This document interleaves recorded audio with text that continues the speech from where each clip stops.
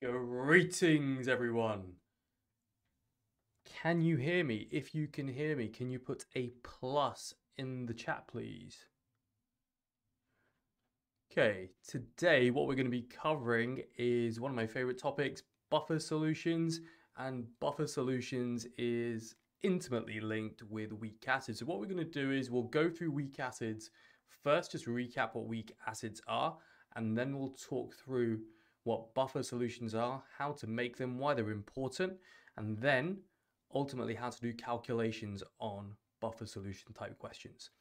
So, can you hear me? If you can hear me, put a plus in the chat. So I was a little bit trigger happy there and went live quite early, about a minute early. It's buffer solutions. It's exciting. Greetings, Isol. Daniel, greetings. Greetings all. 6 pluses. Johnny, greetings. I'll take the high as you can hear me. Anyone else? Big pluses, please. While we're waiting, can you just let me know in the chat if you've done buffer solutions already at school? Also, if you enjoy buffer solution calculations, don't be afraid to say you enjoy chemistry. There's nothing wrong with that. Okay. So like I've already been asking, just make sure you're putting a plus in the chat if you can hear me. Briefly touch on it very hard. Okay. The aim today is to try and make sure that we can dominate this topic, okay? Okay, great. So this is typically a topic that people find hard. Can you just put in the chat if you find this topic hard or not? Samina, good plus, thank you. Just put hard if you find it hard, easy if you find it easy. I've got a mock exam paper 1 on it tomorrow, Daniel. Well, this would be good preparation. Panoy, it's okay. Yeah. The Sungu hard, not too bad. Johnny mid. I don't think we've even touched this. The last cheeseburger. Well, this is good preparation. You go into class knowing everything about weak acids and buffer solutions. Samina hard. Okay, our job today, our goal is to make this not hard, i.e. easy. So it's to help you better understand how buffer solutions work, okay? So that's our goal for today's lesson. And just in prep for today's lesson, can you make sure you've got a calculator? You've got a piece of paper, or more than one piece of paper. You've got a pencil ready. And we're ready to engage and absolutely smash this topic, okay? Right. One last thing. At the end of the lesson, like I usually do, I'll just briefly talk to you about my exam preparation course for A-level so that you can decide if it might be a good idea for you. So please stay tuned for that as well. And before we actually get into buffer solutions, can you just let me know which city you are from, and then I'll briefly tell you a little bit about myself. Okay, any Londoners in the house? Daniel, London, fantastic. I'm not trying to be too London-centric. Manny, fantastic. Birmingham, superb. LF London, the Sungu Birmingham, super. Anyone else? Asia, greetings. Where are you from? Okay, thanks for the participation. Keep on making this interactive. The more interactive it is, the more we get out of it. Panoy, Edgbaston, Brum, fantastic. I hope you are into cricket. Asia, London. London, G9, superb. Okay. Z Formula, I'm from Abu Dhabi. Greetings. Glad you joined. So, my name's Devinder Batra. I'm sure some of you know that already. And I'm the head of chemistry here at MyEdspace. It's a bit cold in this office, hence the sort of Kurt Cobain jumper. So blast from the past from the 90s. If you can tell me who Kurt Cobain was, you don't win anything, but well done for knowing who Kurt Cobain was. I'm a fully qualified chemistry teacher with over 8 years of teaching experience. I'm also a UCL grad, and I graduated with a first-class honours degree from UCL. After my singer in Nirvana, fantastic. There you go. Nefertari, no points, no prizes, but well done for knowing who Kurt Cobain is, or was. So after I finished my bachelor's in chemistry at UCL, I decided to stay on and I did a PhD, a doctorate in chemistry, in inorganic chemistry and materials. And I did that for about 3 to 4 years. And then after that, I stayed on to do postdoctoral research, also in inorganic chemistry and materials. And point number 4, in my previous school, 48% of my students got an A star or an A in 2023. That is true. That is a phenomenal statistic, okay? That almost half the cohort got an A star or an A in their final chemistry exams. Put a plus in the chat if you think that's an impressive stat. Yeah, it's pretty impressive, right? Is this all that is crazy? Yes. So with practice, we can make perfect and we can hit those top grades, okay? We can definitely achieve that. Just some rules to follow so we can all enjoy this stream. There is no such thing as a bad question. I really mean that. Ask away. If I miss it, just ask it again, okay? I'll try and answer all the questions in the chat if possible. If I miss it, it's just an instant mistake. Just missed the question. Just ask it again politely, please, and I'll try and address it. Okay, there are also moderators in the chat room to help me answer your questions. Okay, so the more you ask, the more you get out of this session. Right. 3, 2, 1, let's go. So we're going to start off with weak acids. And yes, before we start off with weak acids, we should know what a strong acid is because it will help us in the definition of what a weak acid is. So in the chat, can you just really briefly tell me what a strong acid is? Really briefly. And let's do it in terms of dissociation. Johnny guessed, yeah, full dissociation, fully ionizes, fully dissociates, / ionizes. Excellent, everyone. Absolutely smashing it. Brilliant. Okay, and this will given some examples there as well. Okay, yeah, let's put those down. Why not?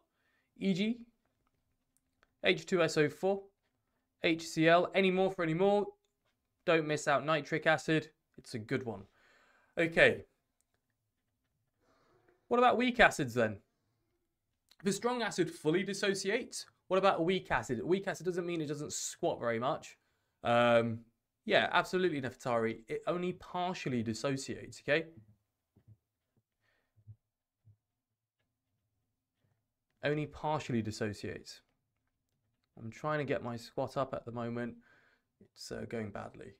Okay, yeah, absolutely. So Lusungu, Asya, Johnny, absolutely smashing it. Okay, so the fact that it only partially dissociates, what does that mean? Is the reaction going in one direction or is it reversible? What do we reckon? Therefore, what are the consequences of that? Yep, absolutely. Therefore, reversible, okay? Good.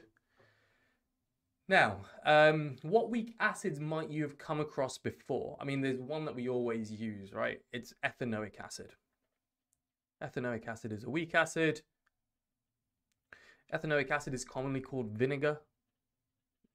Lovely, delicious. Okay, dilute HNO3 would still be a strong acid. It will just be a dilute strong acid, okay? So ethanoic acid is the one that most people have heard of. And in today's beginning part of the lesson, we're just going to explore weak acids in a bit more detail. Now, the title says a general expression of a weak acid. So rather than writing down ethanoic acid all the time, we can express weak acids generally as HA, okay? So a weak acid can generally be expressed as HA. And if you dunk that into water, there's going to be some dissociation. Obviously, it's an acid. It's going to liberate or give out some H+ ions. Yeah, I think the dissociations would make it weak in the end, but I'll have to check that out. And you're also going to get out some A-. So HA is our weak acid. It dissociates to give out H+ ions and A- ions. Okay, Johnny guessed is jumping the gun a little bit, but yeah, I'm going to come back to that in just a second, okay? So, if that is our weak acid and it is an reversible reaction and in equilibrium, with H plus and A minus ions, what can we write by virtue of the fact that this is an equilibrium reaction? What have we done previously for Kc and Kp? We can write an expression for the acid dissociation constant, okay? So big K here for constant, lowercase a for the acid dissociation constant. So A stands for the acid dissociation. So Ka stands for the acid dissociation constant, okay? And if we're going to write the acid dissociation constant for this weak acid HA, what is the numerator and denominator going to look like? Okay, so H stands for the fact that there's hydrogen in the acid because all acids contain some amount of hydrogen, and A is the counter ion, the minus ion within that acid, if that makes sense, Johnny.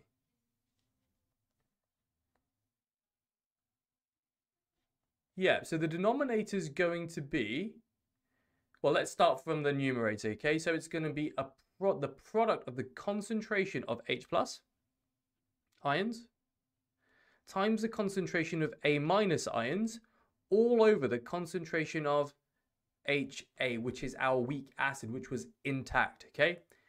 Now, before we move on and try and determine the pH for this, where do you think the position of equilibrium is going to lie? Is it going to be way over to the left-hand side or way over to the right-hand side? Any ideas? It's only partially dissociated, so there's a very small amount of H plus and A minus kicking around. All right, well, let's have a look. Let's say we've got shed loads of these, okay? These are your acid, your HA molecules, for example. If only a fraction of them really dissociate, so small percentage, less than 1% actually dissociate, most of them are intact, right? Most of them over as HA. So the position of the equilibrium is going to lie way over to the left-hand side, okay? So if we've got shed loads, so lots of HA, so that's the intact acid. You've got enough H plus ions for it to be acidic. So enough H plus ions for the pH to be less than 7, okay? But the equilibrium lies way over to the left-hand side. So if this denominator term is large, what do you think Ka is going to be?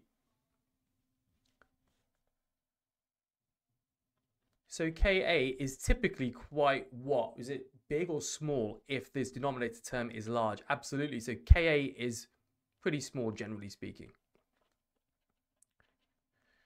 Pretty small, as the equilibrium lies to the left-hand side. Okay, yeah, absolutely, is this all correct? Less than 1. Now, Johnny actually asked a question. So does it lie on the right-hand side for a strong acid? Well, kind of. For a strong acid, it's not even in equilibrium. It pretty much goes to completion. So it's only product and no reactants left over, okay? But yeah, you're kind of right. Okay, before we move on, can we just put a plus in the chat if you're happy with what we've done so far, just so we can move on to the next bit. We'll have a little knowledge checks along the way as well. Yeah, we're doing buffers today. We are going to get onto buffers in a bit, because if we don't understand weak acids, we won't understand buffers. So there's a reason for just recapping weak acids. Okay, good. Let's move on. So how do we actually calculate the pH of a weak acid? There are some assumptions that we need to make, okay? So let's write out our weak acid dissociation constant again. And you know what? Let's do it from an actual weak acid. So let's use ethanoic acid, because why not? So CH3COOH is the formula for ethanoic acid. So it is in equilibrium with H plus and the ethanoate ion. And the equilibrium is way over to the left-hand side. Now, let's try and work out how to calculate the pH of a weak acid from first principles, and let's figure out what these assumptions are. Now, if you've done Kc and Kp, you should be familiar with an ice table. Can you tell me if you are by putting a plus in the chat if you're happy with ice tables? So you've got your initial, your change, and your equilibrium amount.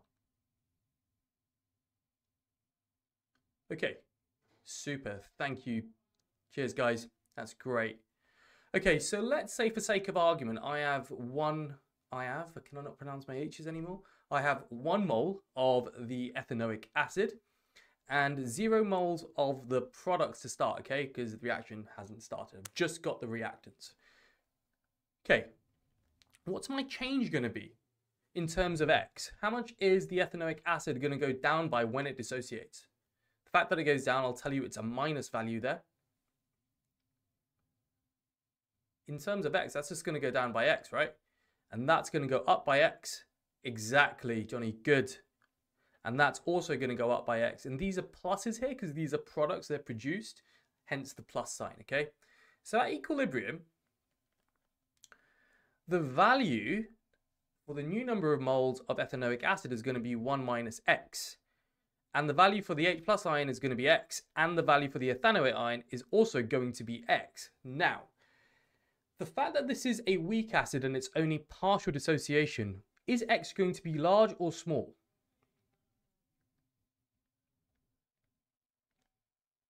What do we reckon? Just fire away in the chat. It's going to be hideously tiny, okay? Hideously tiny. And if I weigh 200 kilos and I take a kilo off, approximately I'm still going to weigh 200 kilos, okay? So if X is really small or very small, what do you think approximation number 1 is going to be? Or assumption number 1? That the concentration of the acid is what? Does it change by much or not? This is small, very small. Yeah, absolutely, Charlotte. Lasungu, yeah, absolutely. Brilliant. So can we just make sure we're writing down assumption number 1, okay? Yeah, so assumption number 1 is that the concentration of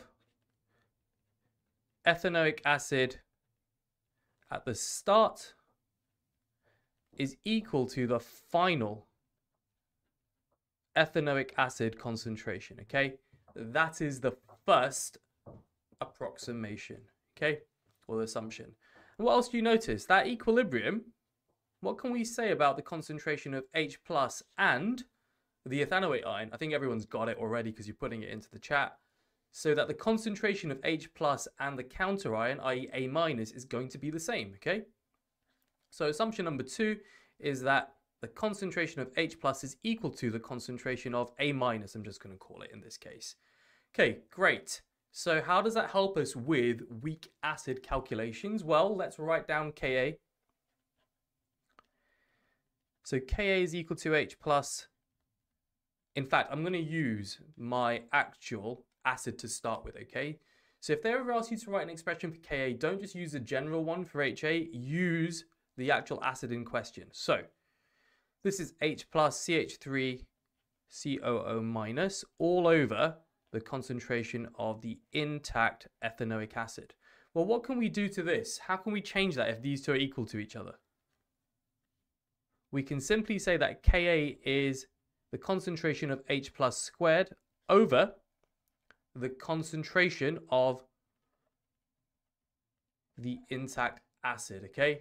Brilliant, guys. Well done. So if we wanted to determine the pH, what do we need to do? We need to times both sides by the concentration of the ethanoic acid. So we'll get Ka times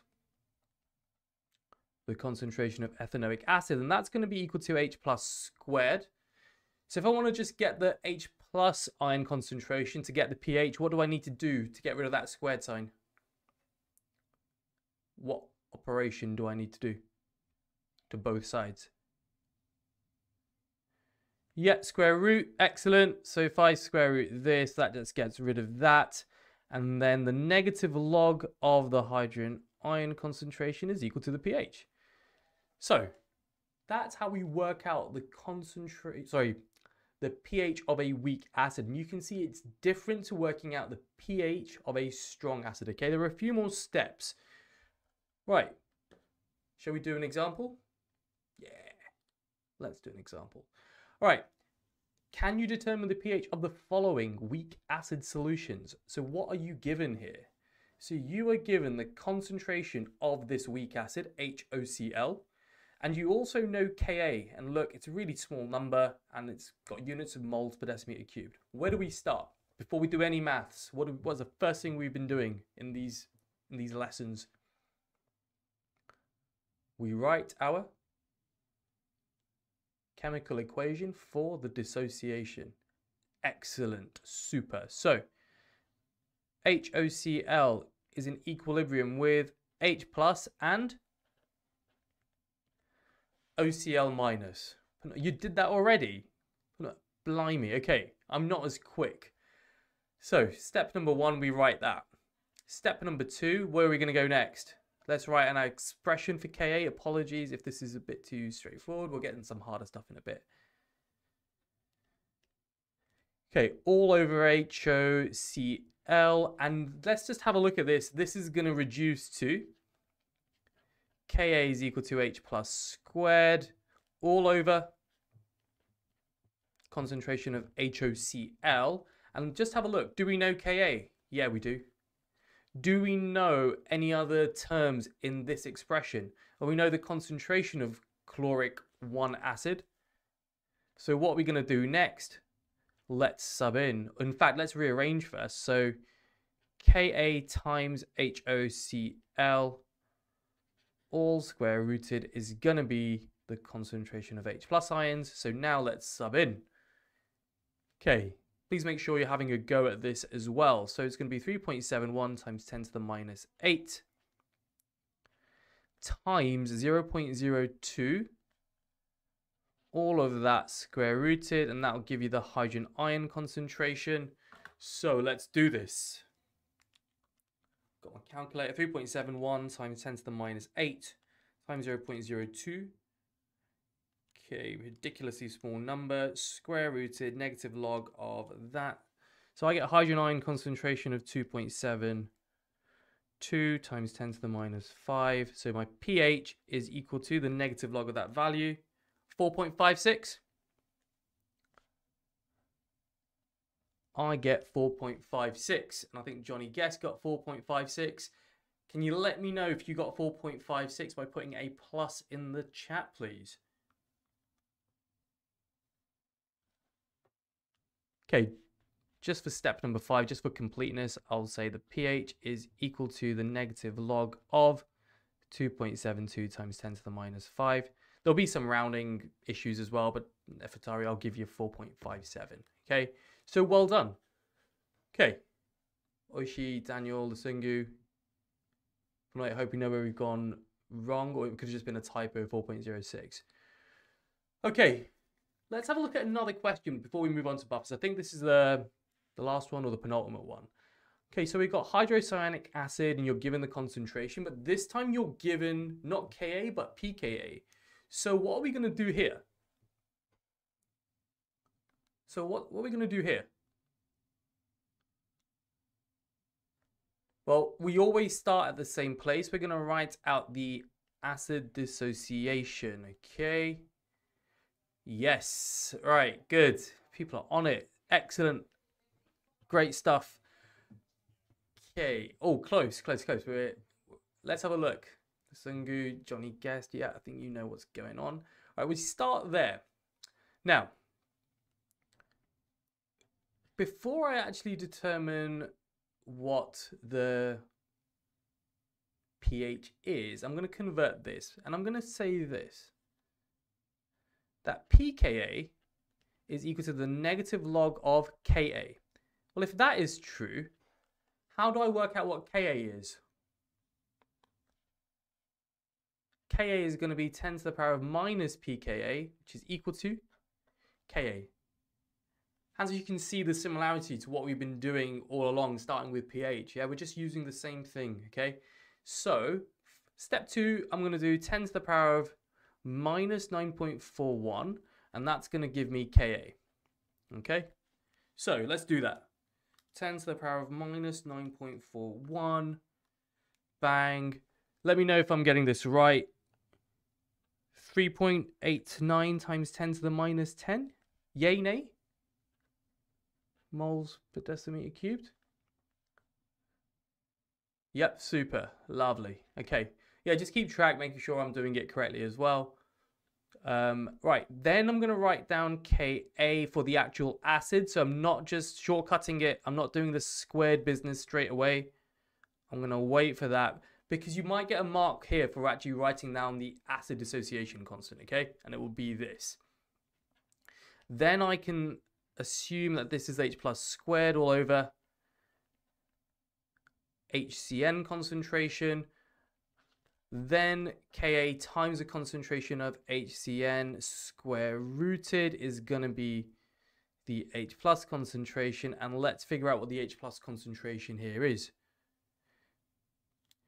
Will it tell you it's a weak acid? Yeah, it will tell you it's a weak acid. But there'll be ones that once you've done the course, you'll just know what's a weak acid and what's not. Okay, so we've worked out Ka. We know the concentration. So if you sub those in, so 3.89 times 10 to the minus 10 times 0.25 gives me that. And I have to square root all of that. And I get a very low acid concentration or hydrogen ion concentration of 9.86 times 10 to the minus 6. Okay. And then finally, I have to convert that to the pH. It's going to be the negative log of that number. So let's take the negative log of that number. Yeah, it's acidic. And I'm going to say bang on. Actually, 5.01. 5.01. What do we have to remember when we're quoting these? Always to 2 decimal places, okay? If I didn't do that before, apologies. You should have said. All right, so you always said about 2 decimal places. 2 decimal places. Right. Yeah, 2dP. Excellent. Right. Do we want more weak acid calculations? Shall we move on to buffers? You let me know. I think we've got this, if I'm being honest. We do got this. So just let me know in the chat. Buffers? Let's do buffers. All right. Buffers it is. Okay. First of all, we're going to talk about what buffers are. Okay. Now, this is a beautiful little diagram of a buffer system that we all have that is acting right now. Does anybody know what this is a picture of? Right in the chat. Okay, this is a picture of the blood buffer system. So if you do biology, this is the blood buffer system, okay? Does anybody know what pH we have in the blood buffer system? So does anybody know the pH of blood is what I'm asking in a really convoluted way. So the blood buffer maintains a blood pH of around, actually no, it's not 6. I mean, yeah, good guess. Why not? It's as good as any other number. 7 is also a good guess. It's around 7.4. So it's slightly alkaline. Yeah, random guess. Asya, yeah, you're the closest, 7.3. Ali, there's a question from Ali. It's a really good question from Ali. Do you recommend using the Henderson-Hasselbalch equation? No, I don't. Unless your maths is really, really good and you know exactly what's going on chemically, I wouldn't recommend using the Henderson-Hasselbalch equation. But if it works, you go with it. If you don't know what the Henderson-Hasselbalch equation is, just ignore what I'm saying, okay? So, and in the blood buffer system, we have a weak acid. So we've got carbonic acid here. And we've got the salt of that weak acid, okay? And that's all a buffer solution is. And this maintains a balance of blood pH at 7.4, okay? If your blood gets too acidic, you can get acidic ketoacidosis, okay? So your body can go pH too low and could result in death, okay? So it's really important that the blood pH is maintained at 7.4. Okay, so really simply, what is a buffer solution? Well, a buffer solution, let's get this down, please. So a buffer solution resists small changes in pH on addition of acid or alkali. Okay, could they ask you that? Yeah. Would you get many marks for it? No, but let's get all the easy marks in the bag, right? Bang. So that's the first sort of point. Point number 2, what is a buffer made of? Sort of hinted at it in the description here. A buffer consists of a weak acid. So buffers consist of a weak acid and its conjugate base, but I'm not going to use that word after this, i.e. the salt of the weak acid. Okay, so it's a two-component system. It consists of the weak acid and the salt of that weak acid. If there's any confusion about when I'm saying the salt of that weak acid, just let me know right now and we'll just talk about what that is. If not, so for example, the salt of hydrochloric acid would be, if I react it with sodium, would be the sodium salt, i.e. sodium chloride. Okay, so what I'm saying is, imagine I have ethanoic acid plus sodium. What am I going to make? I'm going to make the sodium salt of that. Okay, so that would be one of the components of a buffer system. Okay, and just out of curiosity, what else would I make if I take a metal and react it with an acid? What's my other product going to be? Not balanced, by the way, but let's go for it. Bit of Key Stage 3 and GCSE revision. Metal plus acid gives you hydrogen. Good. H2 gas, not water. Not water, it's going to give you H2, okay? So I always say this, don't forget Key Stage 3 and those word equations that you do from Key Stage 3 and GCSE, okay? So let's just nail that now. Okay, how do buffer solutions work? Okay, now, how do they work? This is where you do get marks. Quite a lot of marks about if you can explain how a buffer solution works using equations. So, let's think about what's going on. So we said we need a weak acid. I'm going to just use HA as my weak acid. It doesn't exist. Oh, nice. Somebody saying use MASH. Like it. Never heard of it before, but metal plus acid gives you salt plus hydrogen. Correct. I like it. I will use that from now on. Thank you for adding to my chemical arsenal. So, we've got a weak acid. My weak acid is going to be HA. Okay. Now the HA dissociates into H plus and A minus. Now, this is not a moot point. Where is the equilibrium going to lie? Left hand side or right hand side? We've done this before. It's going to be way over to the left hand side. And we have got a large amount of HA, okay? And let's annotate this, please. We've got a reservoir. Should we use the word reservoir? Nice. Large reservoir of HA. So if we take some HA and dunk it into this beaker, what's going to be in this beaker? Not a trick question. Tell me what's going to be in there. Are you going to have HA? If so, how much? Lots or little? Yeah, you're going to have HA. Shed loads of it, actually. Well, aren't you going to have any H plus? What, so no H plus and A minus? Is that what you're saying? So we've only got HA? I might be asking misleading questions, but you can be the judge of that. Okay, yeah, you'll have both, Neftari. Yeah, absolutely. Johnny Guest, yeah, little of H plus. Okay, you'll have a small amount of H plus. Okay, enough that it is acidic. Okay, and there will be a complementary amount of A minus. Okay, absolutely good, super. So let's just annotate that with words. So we've got lots of HA, small amount of H plus, enough that it is acidic, because this is an acidic buffer. So you can get basic buffers, but people hate it when you go through basic buffers because it's never on the spec and it's harder. Okay, and you've got some A minus there, small amount.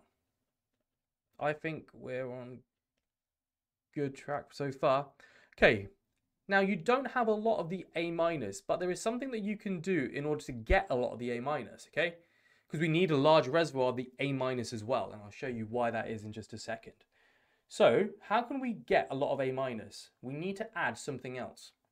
What do we need to add? We've got the weak acid. Yeah, kind of, the conjugate base, yeah, or the salt of the weak acid. So a salt of this weak acid could be something like NaA. Yeah? That would be the sodium salt of HA. Okay? Now, if you take that and you dunk it into water, what's going to happen to that salt? Because it's a metal and a non-metal, what's going to happen? It's not going to stay associated, it's going to do what? So you're literally getting a large amount of this solid, which is NaA. And you add it to that beaker. Yeah, it's going to dissolve, break down, split up, words to that effect. And it's going to split up into Na plus and A minus. Well, if all of it splits up, you're not going to have any NaA associated. But what are you adding to this? What are you adding to this beaker now? Like, just ignore the Na plus because it's not really doing anything. But what is the business end of this? You're adding shed loads of A minus, right? Okay. It's a solid, so ignore about the volume increase. I mean, it actually might decrease, but you're adding shed loads of A minus, and those A minuses are coming from the salt of the weak acid. Okay, so if we look back up here, we now have a large reservoir of this. Well, where did that large reservoir come from? Well, that large reservoir of A minus came from the salt of the weak acid. Okay, before we move on, put a plus in the chat if you're happy with what's going on so far, qualitatively. So we're not doing any calculations just yet, but it's really important to visualize what's going on in here, okay? Okay, super. Great. Brilliant. Good stuff, guys. Great interaction, everyone. Now, let's take this further. Any suggestion on pen color for the next bit? We're just going to do a bit of explanation. If not, I'm going to go with this light blue. And if you've got any strong views on pen color, tell me now and I'll go for it. Red. Do you want the dark red or the red red? I wish there was a pink. I'm going to go with a lighter red. I'm going to go with a lighter red to start. Oh, you want the red red? We'll go red red later on. Okay, so I love how I'm sure we're more interactive on pen color. Interesting. So what happens when we add some H plus? Okay. In fact, let's say we add some OH minus ions. So this is scenario number 1, and this is where you can get some marks, and this is mostly where people lose marks because they overcomplicate it or don't think about it enough. So let's say I take some NaOH, right? It's a solid. And let's say I dunk that in. The NaOH is going to split up. It's going to split up into Na plus and OH minus. So if I add some OH minus, here it is. What is the OH minus going to react with? Is it going to be the A minus or the HA? What do we reckon? So I'm trying to alter the pH now. I'm trying to make the pH increase, right, by adding a base. Is it going to react with the H plus? Now, Johnny, you're not wrong, and Daniel, you're not wrong. Now, you've said H plus. I agree. However, let's actually say what truly happens. What is there more of? What is the chance? What is the likelihood if this OH minus goes on a random walk that it's going to see this H plus? Not unlikely. It could happen, right? But what is it more likely to see? It's more likely to see the weak acid because statistically there are more HA particles than there are H plus particles, okay? People teach this in different ways. Now, it's actually not going to react with the A minus because these two are negative and the two negatives aren't going to collide because there's going to be a lot of repulsion there, okay? So this is our base and it is going to react with the larger reservoir of weak acid. Now, the whole thing about buffers is whatever you add, it's only going to react with one of the large reservoirs, which we've got. And we've already labeled what the large reservoirs are. So we've got a large reservoir of HA and A minus, okay? So if you add a base, it's going to react with a large amount of HA. So let's write an expression or chemical equation for this. So HA plus OH minus, what do we reckon we're going to get? What do you think our two products are going to be? So some of this OH minus is going to react with HA. And what are our products going to be?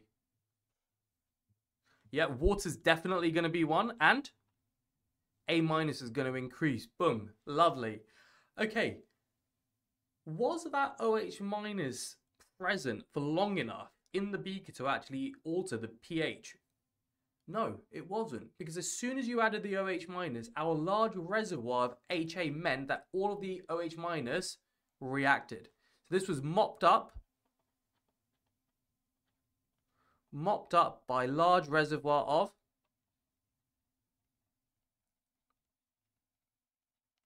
of HA. Okay, brilliant. Put a plus in the chat if you're happy with that concept and that conceptual leap we just made. And then let's start thinking about what's going to happen if we add H+, right? Okay, I'm going to go for dark now. Okay, so if we add H+, it's only going to react with one of the two things of which we've got a large reservoir. Well, what's it going to react with then? Is it going to react with HA or is it going to react with A-? What do you reckon?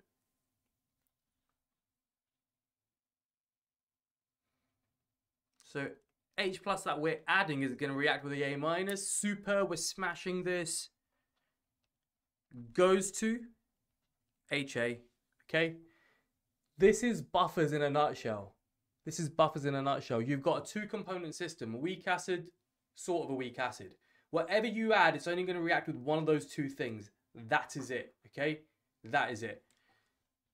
Okay, before we move on, are you happy with this explanation? And have you ever seen it explained this way before? Just write a few little bits in the chat. Just curious. And before we move on, just need to make sure we're securing this knowledge, okay? Qualitatively, understanding what's going on. Okay.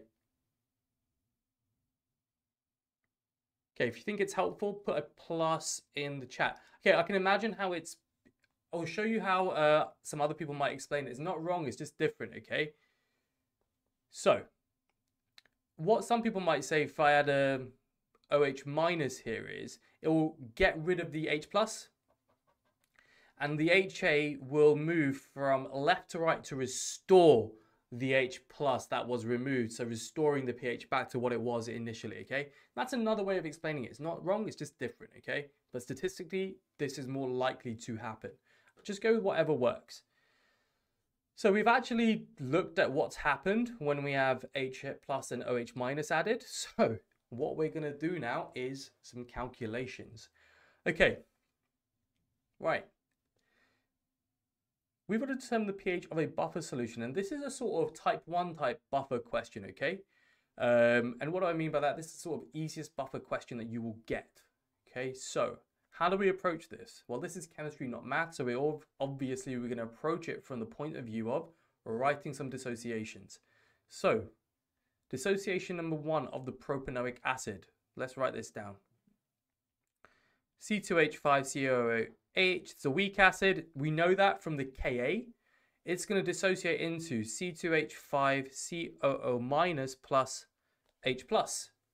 Okay, well, what else should we dissociate here? Are we given the sodium salt of that acid? Yes. Should we dissociate that as well? Yes. Okay. C2H5COONA, not a reversible arrow, one direction. This is also going to dissociate into C2H5COO- plus Na plus. Now, tell me what I should circle. I'm going to use this green color. What do we have large amounts of? We've only got large amounts of two things. What should I circle first? I was hovering perhaps over the correct answer, influencing your decisions. So, do we have a large amount of this? Yeah, we've got a large amount of the C2H5COO-, correct, Johnny? And we've got a large amount of the acid. Super, okay? Get into the habit of doing that. It's just a visual stimulus of what you've got in that buffer, okay? Super. Well done, Daniel. Everyone is on top form. Let's go for this light blue now. Where do we go next? What could we write for the weak acid? Let's write down Ka. So Ka is equal to the concentration of the propanoate ion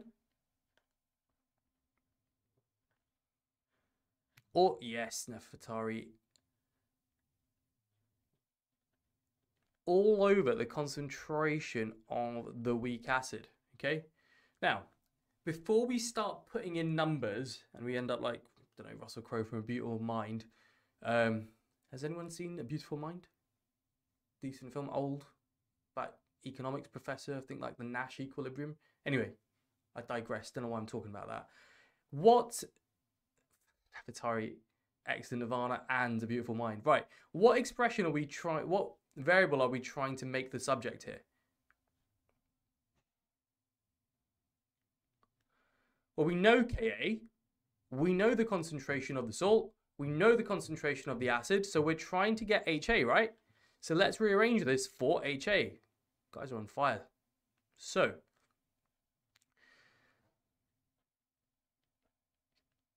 Ka times the concentration of the acid all over the concentration of the salt of the acid is equal to H plus. Okay, so now once you rearrange, then you put in the information you know. Okay, so 1.35, and let's do this together, times the concentration of the acid. What's the concentration of the acid? 0.510.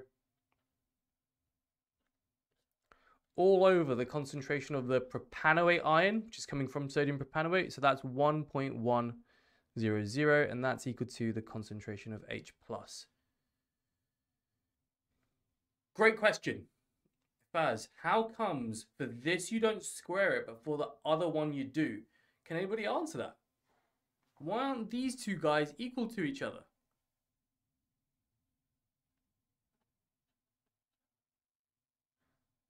They're not equal. Why aren't they equal to each other? Exactly, they're not equal amounts. Why are they not equal amounts? Because this is coming from, we're adding extra amounts of it coming from our salt. So usually if we just had the acid, these guys would be equal, but they're not equal because we're disrupting this by adding some salt. So we're adding extra of this. All of that ion is coming from the salt of the acid. That's why they're not equal, okay? Does that make sense? That's a really good question.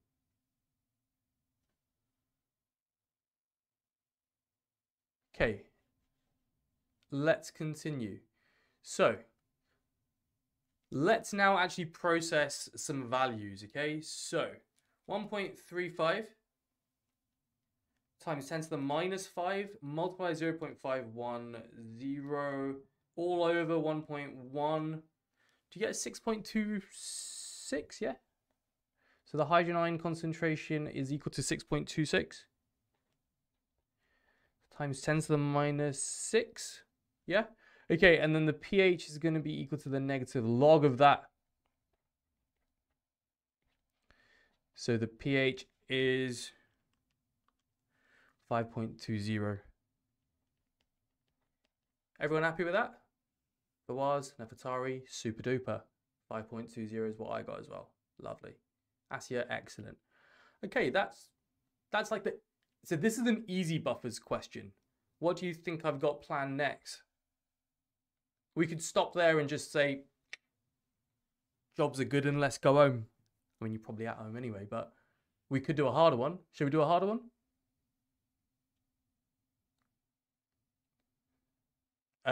Yeah, let's do a harder one. Okay, dilution and when one gets used up. Yeah, okay, right. There is a saying which is train hard, fight easy. So let's train hard and fight easy, okay? I'm not going to go through all the permutation just because we don't have time for all of them, but I've got two more difficult questions. So let's go. Now, I think before we start, I'm going to go for navy, dark blue, royal blue. You should be having a go at this, and then I'm going to do it with you guys as well, okay?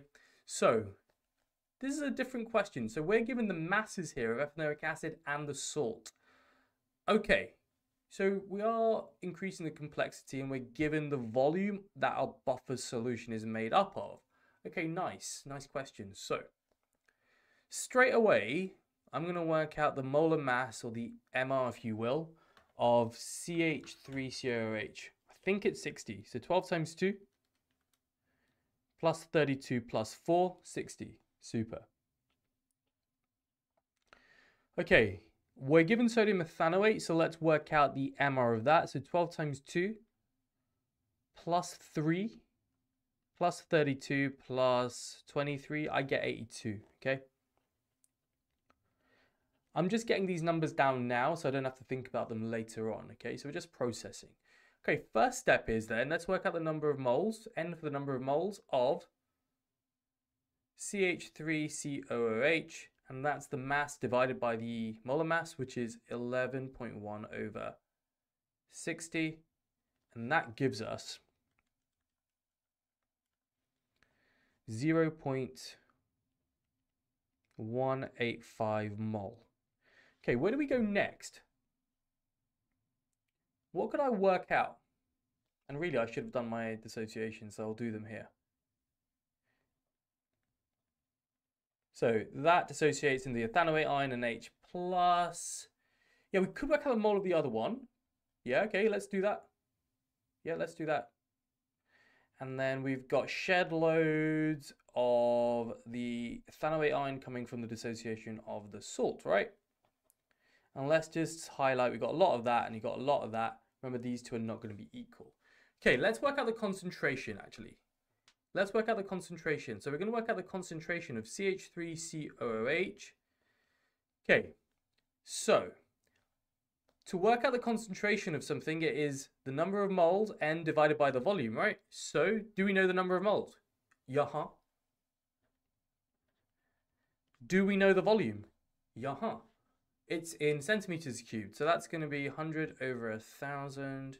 So I'm just multiplying by 10, so that's going to be 1.85 moles per decimeter cubed. Agreed? Disagree?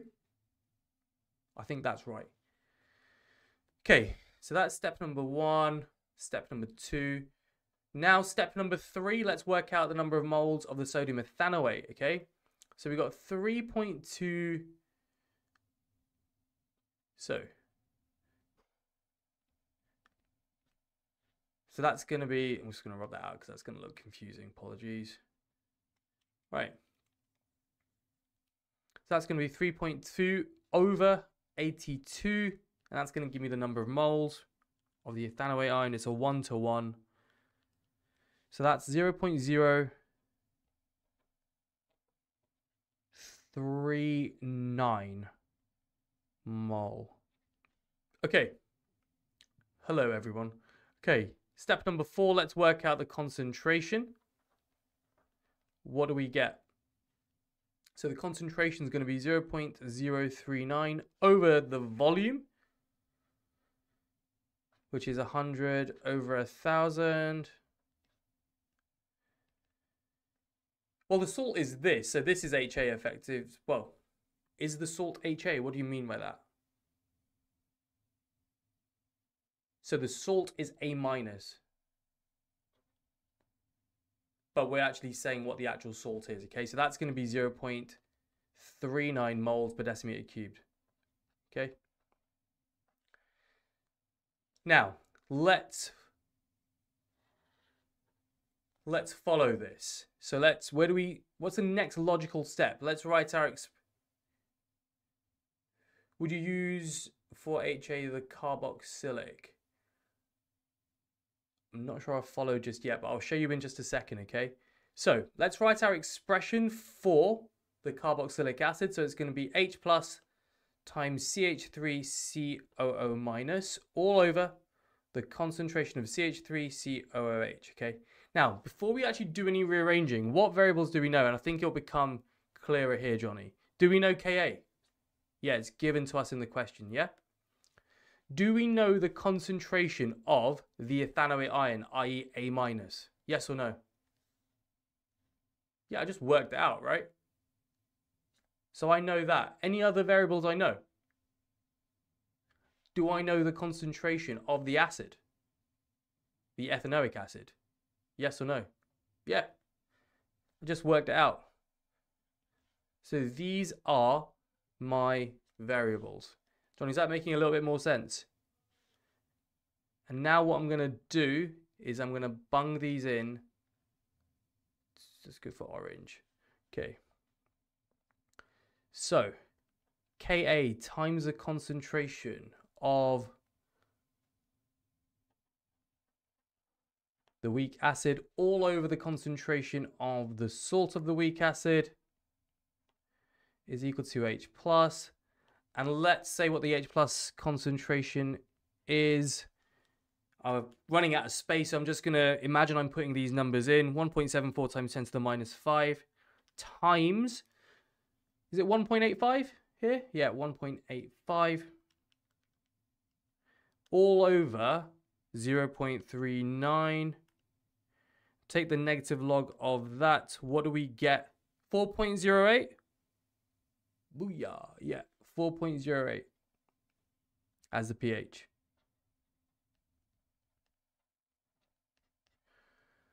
Okay, super duper. Now, do you see how that was a bit trickier?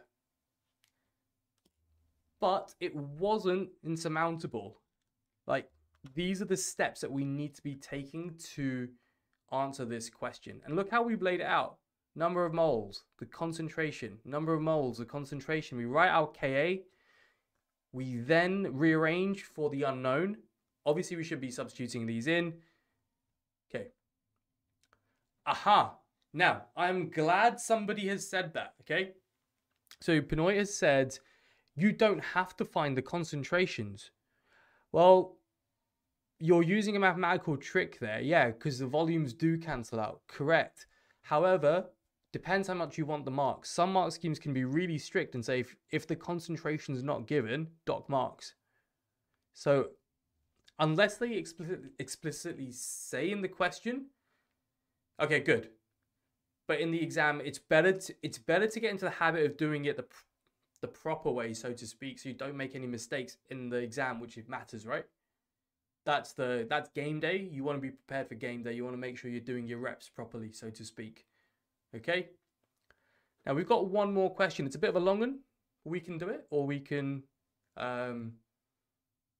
just say, yeah, this is buffers, and we can talk about the course.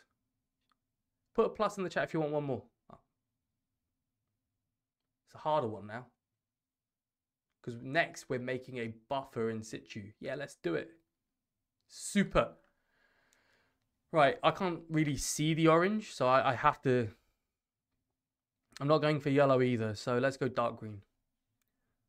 Excellent, everyone. Super. Right, calculate the pH of a buffer solution formed by mixing. Okay, cool. This is a bit trickier because what we're saying is we've got a,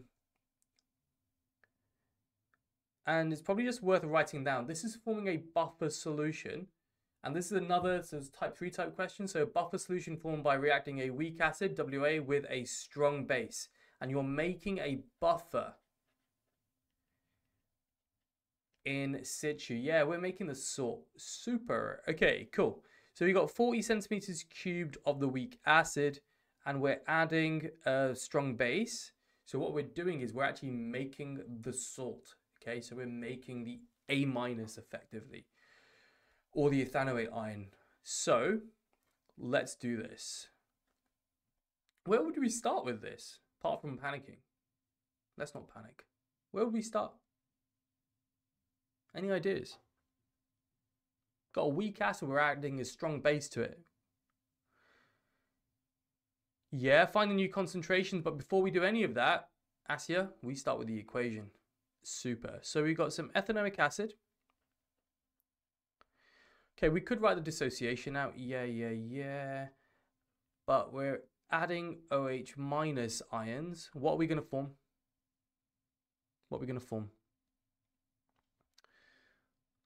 We're going to make CH3COO minus. As you can see, we're making that in situ from the reaction. And what else are we going to make? Water. Okay, so let's work out the number of moles first of all. So how are we going to work out the number of moles of ethanoic acid that we start with? We are given the volumes and the concentrations. What do we need to do to those two quantities? To multiply those together, so it's a product, so 40 over 1,000 times 0.5, okay? So 40 over 1,000 times 0.5 gives you 0.02. And the reason for that is N is equal to C times V, correct? Good. Now have a look at how I'm laying this out, okay?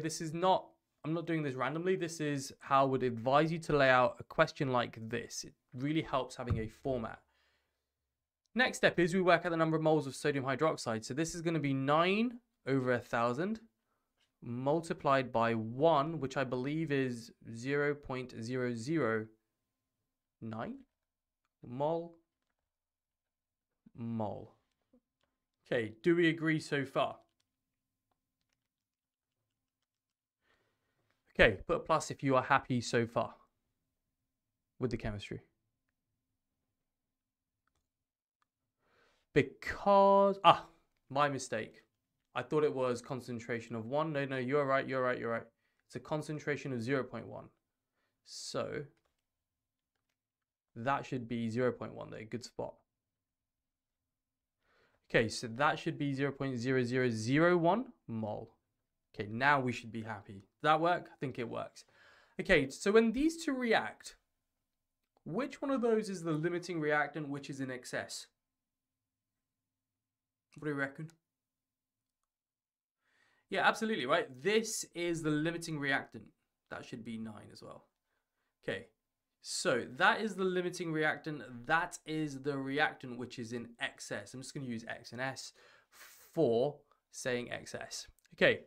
So what happens when you've got a limiting reactant problem? The limiting reactant and final, so number of moles final is going to be our final little heading, okay? The limiting reactant gets consumed fully. So that's going to go down by how much? Itself, okay? So this is going to go down by... So are you going to have any moles of that left over? No. 0 mole, okay? Well, what's going to happen to this? We have to take 0.0009 away from it, and let's do that. So 9 over 1,000 times 0.1. So 0.02, take away that number, gives you 0.0191 mole. Okay, put a plus if you're happy with that. These are our sort of business end values now, okay?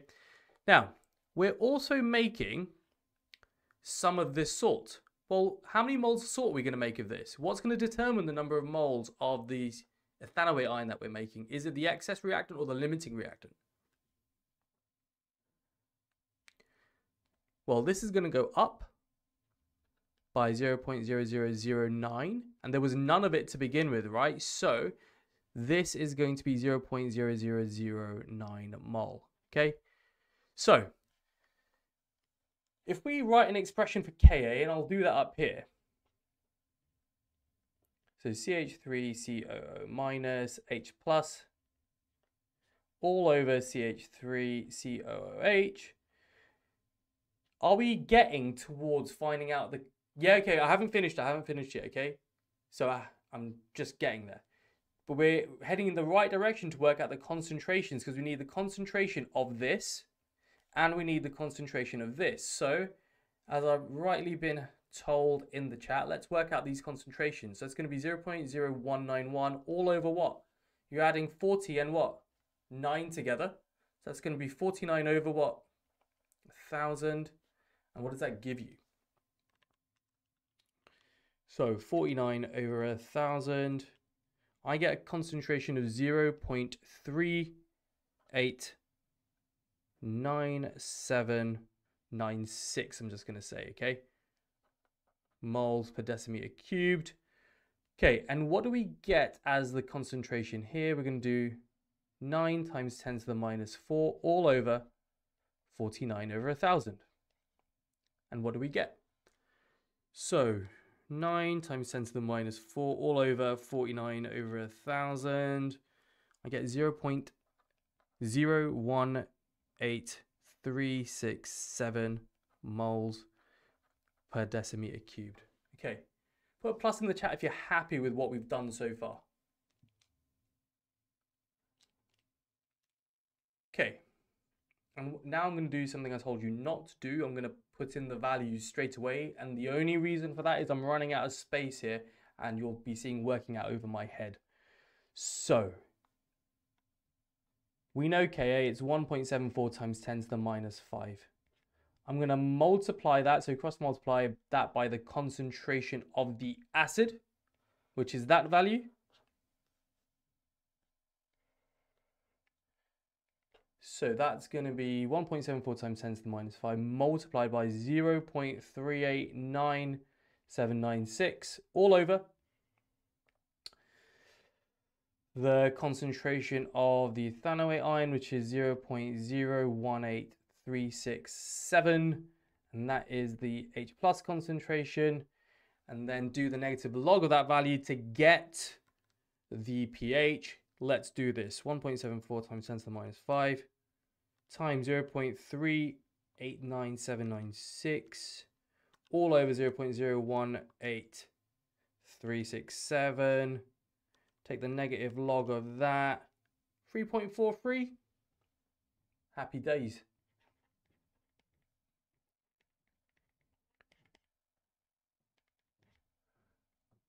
And you now go from saying, I find buffers hard, to saying, I actually like buffer calculations because it's a lots of marks. And once you get your eye in and you know what the technique is, you can get all of those marks. Okay, no worries. Can you put a plus in the chat if you found that useful and you now have a better understanding of buffers? And then please stay tuned while I just talk about my course. Okay, brilliant. You've been fantastic. You guys have been on fire tonight. We've done a lot. Done weak acids. Qualitatively described what buffers are. Gone through different types of buffer calculations as well. Okay. So I really appreciate if you stay for the next bit as well. And this is information for those who want it. Okay. So I'm sure you want to get top grades in your exams. Okay. So please listen to this next bit because I'm sure you're all here because you want to secure the top grades in your exams. And I can help you get an A*/A in your A-level chemistry exams, okay? Let's even go by my last cohort, 48% A*/A in their exams. Phenomenal figures, okay? Now this is stress-free, spending less than 5 hours a week on extra chemistry classes.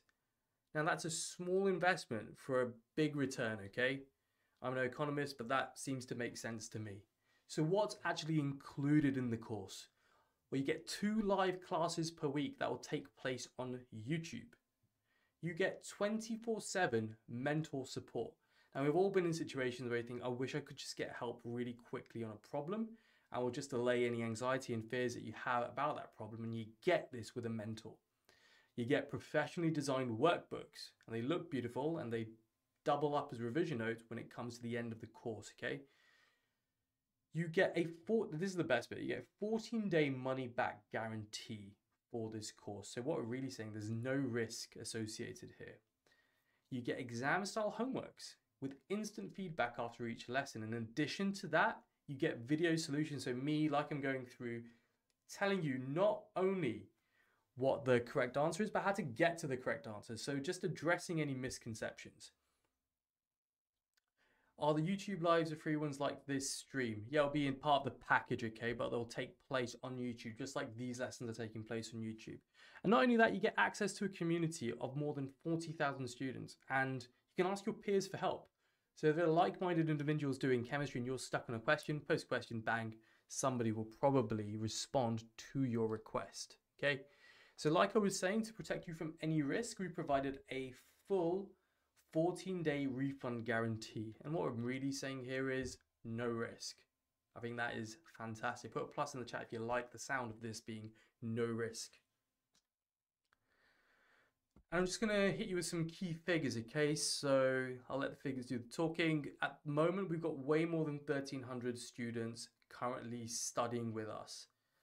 90% of students recommend MyEdspace. I mean, why wouldn't you? We'll get to the cost in just a second, okay? So just bear with me, please. 82% of our students got a desired or higher than planned grade. Can you ask me a quick question on kinetics? I'll take requests on TikTok. I'll do a kinetics question on there. If you post a question on my TikTok, I'll answer your kinetics question on there if that's okay. One of my favorite topics, by the way, so I will answer it. And if you have a look on Trustpilot, we've got an average rating of 4.9 out of 5. Absolutely phenomenal score on Trustpilot, okay, based on the number of reviews that we have. Do I do past papers? I do past papers for fun. I love past papers. I'm not joking. I actually do. And if you don't believe me, go on Trustpilot, have a look at all the reviews. 5 star, 5 star, 5 star. Yeah, check those for yourselves, okay? I'm not going to read all these out to you. So some of you are already putting, will I be doing past papers? Well, that's something, if you request it enough, if you go on TikTok and you put requests for past papers. Oh, good question. What's the difference between me and tailored tutors? Well, I would say sometimes you don't know what you're getting in a tutor. If you don't know what you're getting in a tutor, you've got uncertainty there, right? They may not have experience with the specification and mark schemes. They might not be, they might not have done a lot of past papers as well, even though they know the knowledge. And I'm not really sure what the course layout is for A-levels. And what you're getting here with me is you're getting 8 years of qualifications as a qualified teacher. So so you're getting a known quantity is what I'm saying, okay? Now, the price of the course is £700. However, let's just think about what you get for that and stay with me here. You're getting live lessons twice a week plus recordings, professionally designed revision materials, exam style homeworks and instant feedback, a community of like-minded learners, detailed video solutions, and 24/7 mentor support. It's actually not outrageous because you actually have the opportunity to get 44% off, okay? A whopping discount. Now, the new price will only be £393. Now, if you work that out to per hours, that works out to £4.90 per hour, which is 10 times cheaper than lessons with private tutors who may or may not know what they're doing, okay? So I think you're onto an absolute bargain if you look at that per hour. And not only that, we can split the price into 2 equal installments for you. Now, this discount will only be valid until midnight on Friday. And what I'd really like, if you like the sound of that course, message on WhatsApp, please, with the code word BUFFER, so my team knows that you're interested, okay? So in order to get that discount, message on WhatsApp. Do that now, please, or ask your parents to do that now. Please do that so my team knows that you are interested. The course will be starting from next week. Okay, any frequently asked questions, let's just address those. The course is going to be running up till the exam, all the way up till the exam. So, some frequently asked questions. So what if I miss a lesson? No problem. Those are going to be recorded and uploaded onto our online learning platform, and you can just watch it at your leisure, because who doesn't like watching chemistry videos? Will you get enough attention? Well, hopefully it's been interactive in this live stream, just to give you an idea of what it's like. And if I miss any questions, with the Pro plan, you'll be assigned a personal mentor, which is available 24/7 to answer your questions and assist with homework, or even provide you extra tasks if it's a bit too easy for you and you want to just test yourself. If as one of the mods is going to reach out and tell you how much the 2 installments will be. Do we have enough time to finish the whole course? Absolutely. Absolutely. Where there is a will, there is a way. We just got through a shed load of content today in an hour.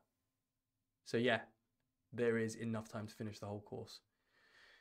So how would you ask for help? In the same way you've been doing, ask questions. So put messages in the direct chat, just like we've been doing today. And you know, you're also joining a community, and you're going to be joining a chemistry community for extra support from peers. You're also getting a live assistance during the stream, and I'll try and my best to respond on the spot, just like we've been doing today. And a lot of time I've been calling out questions because they're great questions and somebody probably is thinking the same thing. Okay, will the lessons be useful? Do we do AS course? It's actually an year 13 course, but during that year 13 course, we'll be revisiting lots of AS content, okay? We're going to be starting with thermodynamics, so Hess cycles to start with, going on to Born-Haber cycles, entropy, Gibbs, all of that sort of stuff, and then just taking the course step by step. And like I was saying, 82% of our students achieved or surpassed their goals. We got a 14-day money-back guarantee. So really, what are we waiting for? You've got confidence and you've got a no-risk offer here as well. Message on WhatsApp, code word buffer, so my team knows that you're interested as well, please. Are there going to be any more free YouTube live streams like this one? I think we've got one more in the schedule as well, okay? So thank you for coming tonight. Pleasure going through buffer calculations with you guys. Get onto WhatsApp, join the course, be part of the community. The lessons are going to be Tuesdays and Thursdays. So thank you very much.